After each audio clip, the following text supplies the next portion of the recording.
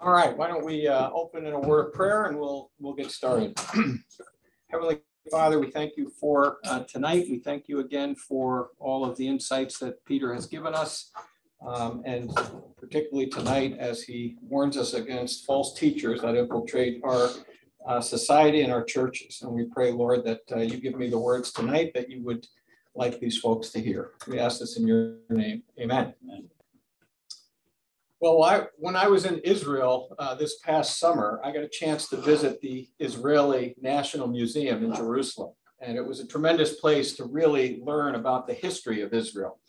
And one of the exhibits they had there was the story of a gentleman named Eli Cohen. And he was born in the Jewish quarter of Alexandria, Egypt in 1924, the son of a Jewish silk tie maker. He was a great student. He became fluent in many languages. There was a war that broke out in Egypt, and it caused him to kind of get drawn into the political causes. And he ultimately found himself involved with the Egyptian branch of the Mossad. Now, if you don't know what the Mossad is, that's the Israeli intelligence agency, kind of like our CIA. And ultimately, he became the perfect spy. He was strong with a tie to Israel, but he maintained an outstanding credential as an Egyptian. In 1961, he went to Damascus, Syria, to pose as a wealthy Arab businessman with holdings in Buenos Aires, Argentina. He became engaged in the import-export business, and he took an expensive apartment in Damascus and began giving large sums of money to Syrian politicians, which gave him entree into the highest political social circles. He became a regular guest at presidential palace parties, and he soon became a personal confidant of most government leaders, which gave him access to high-level briefings at the Syrian-Israeli border. And meanwhile, he was funneling all this information back to Israel. Well, there was a problem. There was water from Galilee. And again, quickly, Israel is a parched land. There's a lot of water in the northern part of Israel. And what they do is they pipe it down into the southern portions where there isn't as much water. So it had to run through a place called the Golan Heights, which was controlled by Syria.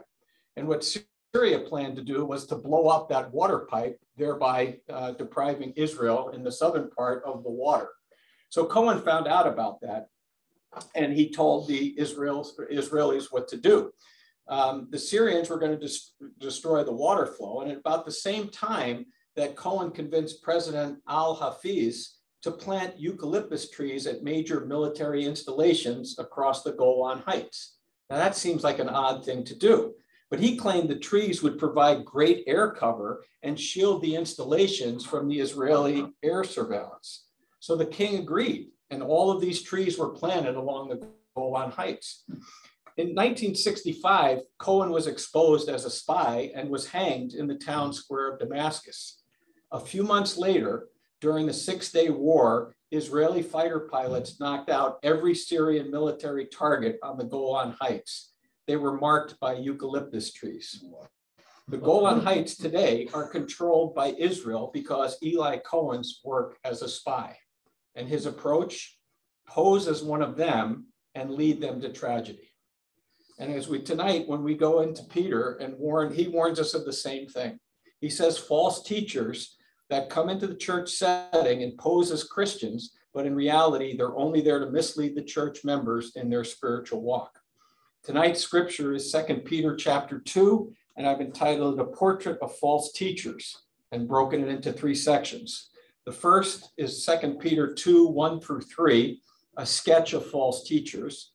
2 Peter 2, 3 through 10, the fate of the false teacher. And then thirdly, 2 Peter 2, 11 through 22, false teachers in living color. So let's start with the sketch of the false teachers. Peter does a good job of kind of breaking this passage down. He saved some of his harshest criticisms in his 2 epistles for false teachers. He knows that these individuals are sent by Satan to deceive people in the church. Satan always has endeavored to infiltrate God's people with those who say they speak for God, but in actuality speak for Satan. And likewise, God has always warned his people against these individuals, even to the point of having false teachers put to death in the Old Testament. If you look at Deuteronomy 13, or even in the New Testament in 2 Corinthians 11, it talks about them being stoned. And it's always the false teachers that come as righteous and truthful servants, teachers of God, if you will. But in reality, they come to destroy the plan of God. Paul called them false apostles, deceitful workers, disguised as angels of light, but in truth, they're angels of darkness. And what is Peter is telling his readers is not to tolerate these individuals. Tolerance produces indifference to the truth. In other words, don't let them get a foothold in your church. Satan's goal is to falsify God's truth from inside the church through people who call themselves Christians, but deceive and distort and ultimately damn people to hell who think they have the truth when they really don't. An interesting point, you don't see false teachers in the pagan world. They're always embedded in the church because Satan is trying to derail Christ's plan. So Peter takes this chapter 2 to describe how false teachers look and act and function within the church. And his description is paralleled in Jude. If you read that, they're almost identical, kind of the information that's there. And Peter's point to his readers, if you know the truth, you won't be deceived. Now, when you go back and look at chapter 1, or you go back and look at 1 Peter, you basically, Peter is educating you on how to be more intelligent so that you'll be able to discern who is a false teacher and who is telling you the truth.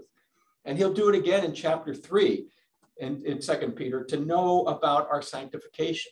And how do we, again, know about our salvation and how do we grow in that salvation? It's interesting, when this starts, the first word is but. And if you look at it, it really is just a continuation of chapter 1 of 2 Peter. And it's the scripture, it basically says the scripture was written by the Spirit-filled individual. Okay, so in other words, the way we closed last week is that Peter was saying, we know it's the scripture and it was breathed by God. It was the Holy Spirit talking to the authors about what to say. But what it says now is, but Satan also has his own prophets, just as God has his. So he's starting off by saying, beware, right? There's going to be people that are going to try to twist that truth and tell you different things. And the point is, the false teachers don't operate in the pagan environment. They gain positions of power and prominence in Christianity. So we see Satan at work already. The church catches kind of the flavor of the culture. They want their ears tickled, as Isaiah says it. They move away from sound doctrine, which includes reproof, rebuke, exhortation. When somebody hears that, boy, I'm not sure I really want that in my Christian walk. They want to avoid confrontation.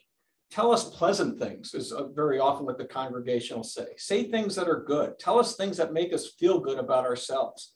Tell us what we want to hear. Concern for things about God recedes. Instead, they become concerned with having their needs met. They want their egos fed, be made to feel good about themselves. So they go out and accumulate a mass of teachers who feed their desires. That's how it gets a foothold, right? Is that people don't know the truth. They don't know the full extent of what it means to be a Christian, and they welcome in people that make Christianity seem a lot easier than it is. And as a result, their ears are turned away from the truth, and now they're wide open to Satan's influence. That's how it gets started. They secretly bring in false doctrine. They don't come in wearing a name tag that says, I'm a false teacher. They come in basically wearing sheep's clothing. That's what a shepherd would wear. That's what a prophet would wear in the Old Testament, right? So they basically come in under the guise of someone who has knowledge or has an understanding of the scriptures that they're going to share with this congregation. And then they smuggle in deceptive false doctrine. They position themselves as Christians and pastors and teachers. And again, what Peter's talking about here are those that are called libertines, right? And the church can't tolerate these types of opinions.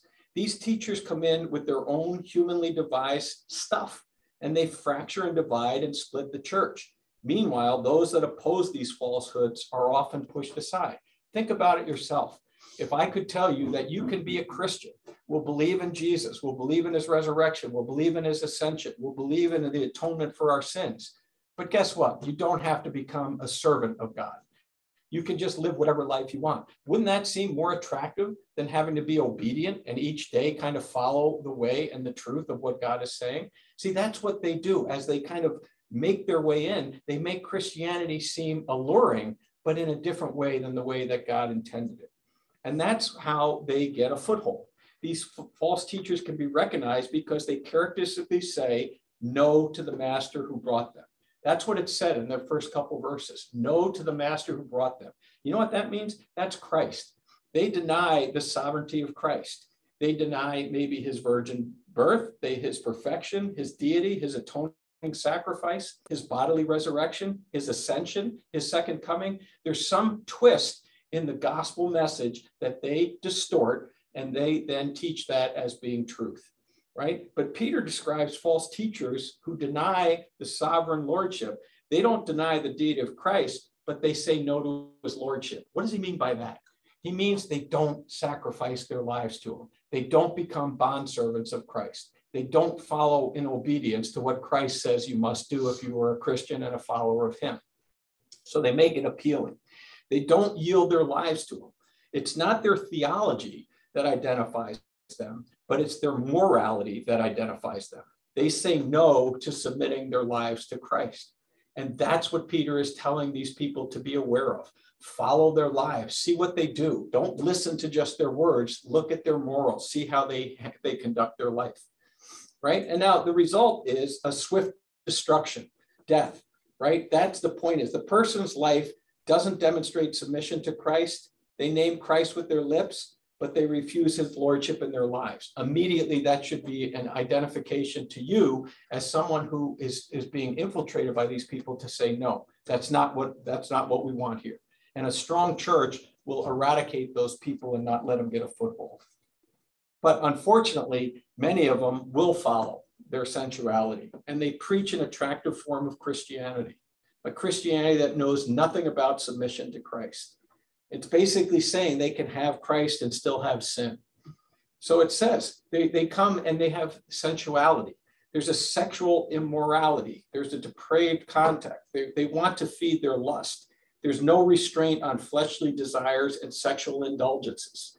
It's all covered by grace, would be what they would say. Don't get in the way of my lifestyle. I'm a Christian, but I want to do what I want to do. And grace and salvation, basically, that's without obedience. And that's not something that Jesus teaches. So immediately Peter is saying this is false.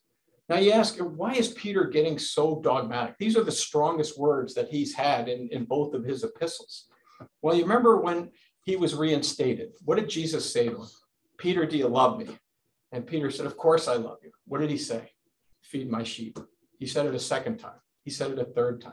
See, Peter is taking responsibility. He's saying, this is my congregation. These are my sheep. And I see here wolves that are coming in to try to devour my sheep. So he doesn't hold back. He really lays into these people as being false. It basically says that eventually they're going to be exposed. And the world mocks Christianity because there's a stigma on Christianity because of them. Christianity is discredited. Greed is the driving force. It's money. They con money out of anyone. They carry on business to make a profit. Their message is molded to deceive you. God is going to damn false teachers, and this way was established long ago. And he's saying their sentence hasn't been weakened by time. Their executioner is fully awake. Now, you may sit there and say, you know what, I'm not worried about this. I can identify a false teacher. And you know, I thought that as well, until I got involved 3 years ago with Ravi Zacharias. Many of you know that I'm on a board at a Christian camp in upstate New York, and each week they have a speaker come in to give 7 messages to the campers that are there. And Ravi Zacharias was one of those speaking. And about 3 years ago, we got word, there was a Christianity Today article that talked about a potential impropriety in Ravi Zacharias' life. One of his donors was exchanging pictures with him, accusing him of exchanging pictures with him that weren't very edifying.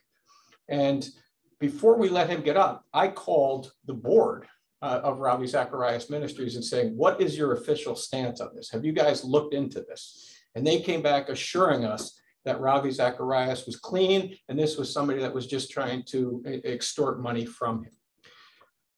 The day before he spoke, we had dinner. There were 4 of us on the board and Ravi and his wife. And we said, we have to ask you about these things that are going on. And I remember the look in his face when he denied explicitly that he was involved in any type of impropriety. He looked hurt. He looked that why would you challenge me on something like this? Of course you believe me, I'm a man of God. And so he went and he spoke. And by the way, he gave 7 of the most powerful messages I think that I've ever heard on Christianity. But you know what happened 2 years later? It happened again. And when people dug into it, it found out that there was a whole nother side of Ravi Zacharias's life that included sexual immorality. And as they dug further, there was problems with the books where he was diverting money to support some of the lifestyle that he was living that was ungodly. And the result was it destroyed his ministry. It destroyed his ministry, and it destroyed the reputation of many of the pastors that worked in his ministry that were innocent, but just by association, they're not able to work today because of that. That's what a false teacher does. It comes saying that they're witnesses for Christ, that they believe in Christ, that they're there, but the lifestyle doesn't hold up to it. And if you want to think back, when Satan sees this type of thing happen, do you think he was having a great day when Ravi Zacharias was exposed? Because Christianity was thwarted. It got a black eye because of that. Thwarted is too strong a word. It got a black eye. People were mocking Christianity because here was a guy that was heralded as one of the great speakers of the Christian faith, and here he fell. Think of Jim and Tammy Baker, right? Think of what's going on at Liberty University with the president that's there. Every time that happens, that's a false teacher that's embedded themselves into those organizations and later is exposed for what they really are. That's what Peter's worried about here.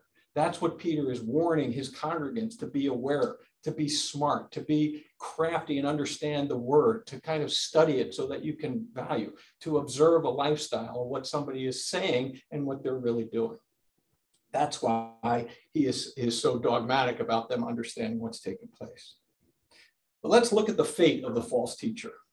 Verse 1 tells us that false teachers bring destruction upon themselves. Although the destruction or judgment may not yet have occurred, Peter tells us that their judgment was planned long ago. So the judgment is coming for them.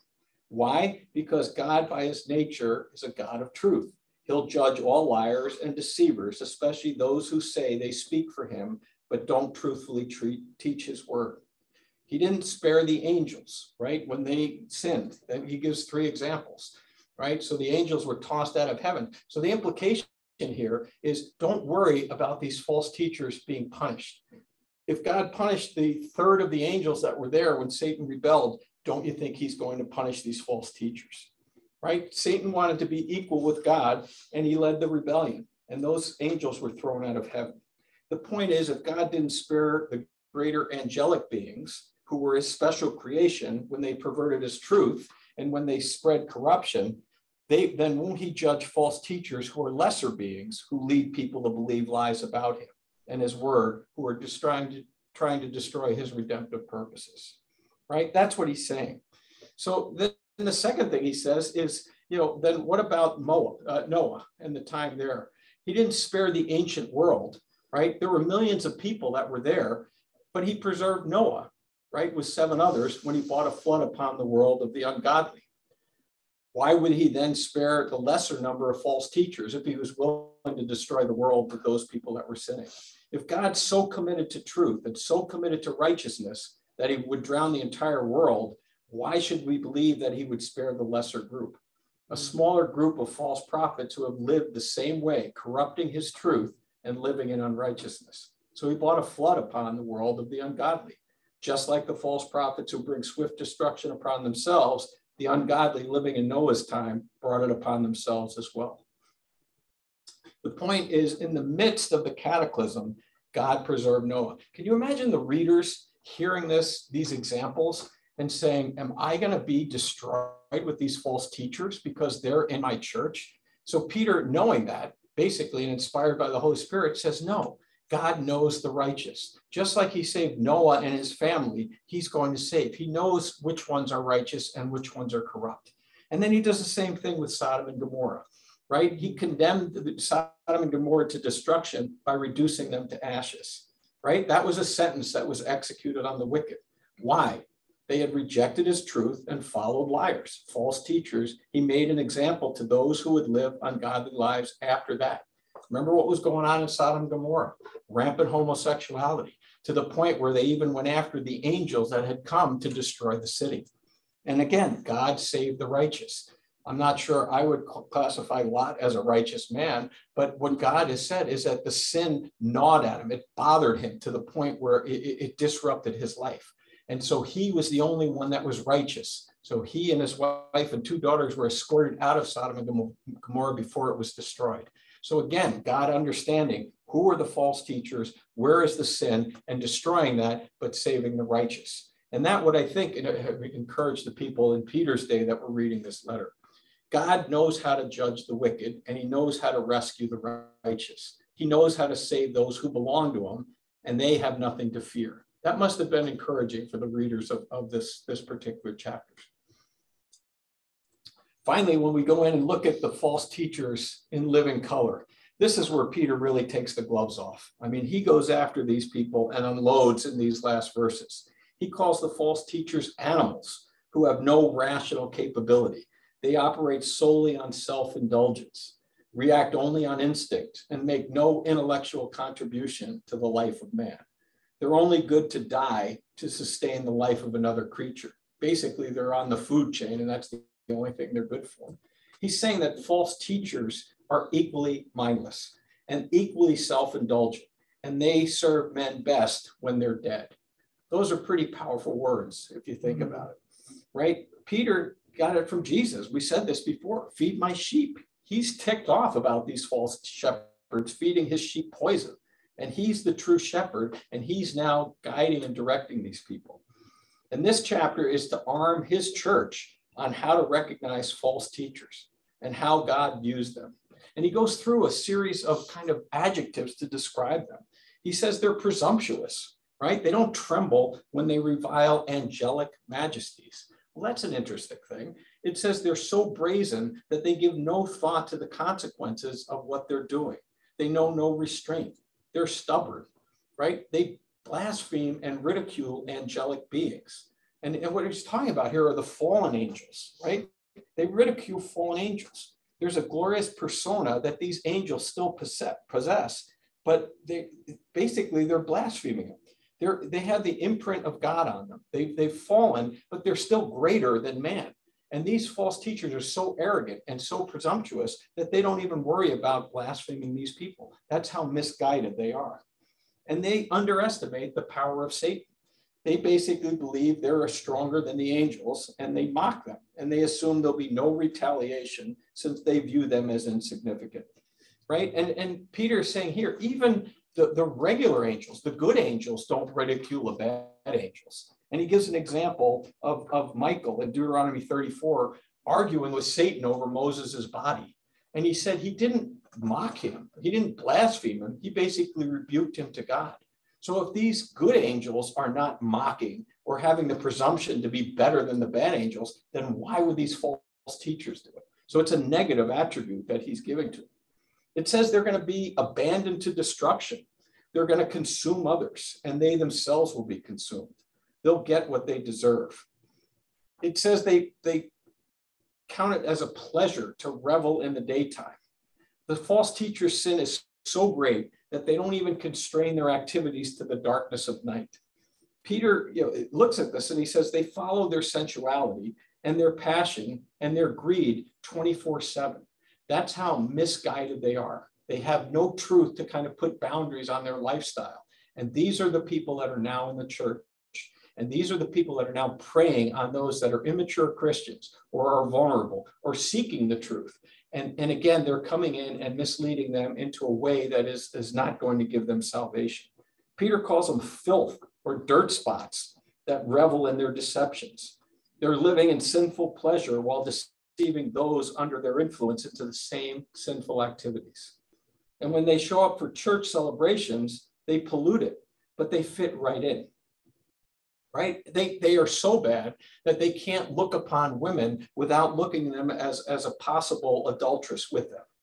And this is what Jesus said in Matthew 5:28. He said, if a man looks on a woman to lust after her, he's committed adultery in his heart. These guys were greedy. They were doing it for money, and they were doing it for sensual pleasures. That means they were trying to entice women into sexual immorality. These are people that are representing themselves as prophets or teachers of the word of God. In this case, Peter says it's out of control. They never pause from sin. They entice other people to behave like this, usually a weaker individual, younger in faith, or an unbeliever. It's a heart that's trained in greed. Trained in greed. The word that he uses is gymnasium. They go and work out and get better at being greedy. They're in it for personal gain. They want sexual favors. They want money. They want possessions, and they want power. And these are the people that are embedding themselves in the church. And that's why Peter's saying they're accursed and damned to hell. It says they have followed Balaam. We had some fun with that in our small group tonight, talking about that. But basically, Balaam was the first false teacher. He was a prophet. He was given the power to speak for God, but he did it for money, right? And when the Moabites wanted to kind of defeat the Israelites, they came in and talked to Balak, the king. Balak the king talked to Balaam, and he said, I want you to put a curse on Israel so I can defeat them. I'll pay you. And again, Balaam, being deceptive, basically said, well, you see, Balak, I have to speak the truth. I'm a man of God, right? What he was doing was jacking the price up, right? He was trying to get him to give a higher bid of money for him to put the curse on Israel. And if you read the story, you understand that God prevented Balaam from putting the curse. He used the talking donkey, right? We thought we had Mr. Ed. They had the talking donkey long before Mr. Ed, right? And the donkey basically said to him, you know what? I'm protecting you from yourself. There's an angel of God right there that would have killed you if I hadn't moved off the path. And here you are beating me with a stick, right? So God put a blessing on Israel instead of a curse. But you know what? Balaam didn't kind of say, all right, well, I guess I missed out on that opportunity. He still was greedy. So what he did was he basically went back to Balak, the king, and he said, you know what? I've got another way that you can thwart Israel. Why don't you induce them to come into sexual immorality? Why don't you invite them to the Moabite festivals that include orgies? Why don't you intermarry them with some of your women? Why don't you give them meat that's been offered to idols? Right? And that actually worked to the point that you had mass scale Israelites marrying Moabite women, which again was taking them away from the people of God. And so he was a false teacher. And what ended up happening is Moses got involved and killed all the Moabites, and he killed Balaam as well. But look at the pattern, right? Greed. Look at the pattern, sexual immorality. Right? It was those same things that Balaam did that Peter is warning his people now of, saying, these are the things you have to avoid that are coming into your church. So what are false teachers? What's the summary for these guys? They intentionally stray from the truth of God. Think about that. At one point, they were searching, just like a non-Christian is looking for salvation. They were looking for the same thing, but they accepted error rather than healthy doctrine. They heard the truth, and they said, I'm going to change that around a little bit. Why? Because I want to make money. They're in it for money, and they're in it for sexual gratification. So they're bastardizing the word of God for their own personal benefit. And then they encourage others to follow the same path. Their teaching is barren. It says springs without water, mist driven by the storm. Peter's readers would have really understood that. And again, being in Israel this summer, you have these large swaths of Israel that are just desert. And what they do is on the top of a mountain, when the water hits, kind of one side it flows down and you have this lush green, pasture-like land. But on the other side, the water kind of seeps down into the sandstone, and then it's called what they call a wadi, which is almost like a little rivulet of water that kind of goes down. And you know how you see them is that you have these green, lush trees that follow it all the way down, and the rest is desert. And that's what the shepherds would look for when they were taking their flocks for water. They would look for that green growth because they knew there was a spring. But what Peter is saying is when you follow that, you get to that spring, it's dry. And he's comparing that to the teaching of these false prophets, that you think it's the truth and you follow it, and then you have an empty spring. So they would have understood that. And then he talks about the mist. Same thing. the arid climate on the desert side, basically when there's a mist there, usually a storm comes in behind it, but because of the temperature of the desert, it pushes it over the mountain, and that's where the rains fall. So they would see the mist and they would say, this is great, we're going to get rain, we're going to be able to capture water, but it never materializes. The same as the false teachers, right? They give you this hope that there's going to be water, and when they get there, there's no storm, there's no rain, it's just parched. And Peter gives a great example to the people that would have read that they would have understood it. And it says they particularly prey on those who want to clean up their lives and have turned to religion. These are the young people that are coming in, the people that have finally gotten so tired of their life that they said, I want to try religion. And they walk into the church and they're hoping to hear the truth. And guess who's there to greet them? The false teacher, right? And the false teacher takes them down this road and says, this is the religion that you want. This is the one that's going to tickle your ears. And if they don't have anything to fall back on or don't understand it, they basically then become strays and away from the true word of God. And Peter concludes, and he says it would have been better for these false teachers if they had never known the way of Christianity. Better not to have known it and understood it, and then reject it. All they can look forward to is judgment and fire, the most severe punishment in hell. Remember when Jesus approached Judas on the night he betrayed him? He said it would have been better if you were never born, because you're gonna spend eternity in hell. And that's the same thing he's saying about these false teachers, right? That they have no place in heaven and that they are cursed because of what they're doing. Last week, we talked about sheep, and we talked about that they weren't the most intelligent animals that God ever created. And I shared with you the story about how I went to a sheep factory, I guess we would call it. And I told you about the side where they sheared the sheep and cleaned the wool and packed it and sent it. But there's another side of it. That's where they go to slaughter. And you know what's interesting? What they do is when the sheep know, they have a sense that something's wrong, they just kind of sit down and they don't do anything, and they can't move them. And it frustrates those that are trying to get them through so they can get them into the slaughterhouse. So you know what they do? They have a sheep that is a castrated male sheep who lead the unwitting sheep to the killing floor. And all this thing does is it gets in front of these stupid animals that then all pop up and follow them. Why? They're unaware of what's going to happen. The sheep blindly follow, and they believe they're being led to food and leading them to rest, which is what they crave. And they follow them right to their death. And as they approach the killing floor, a trapdoor opens and the lead sheep slides down a ramp to go back to the pen and lead another group of sheep to slaughter. And the sheep, you know what they call the sheep? They call it the Judas sheep, right? And the parallel is so clear.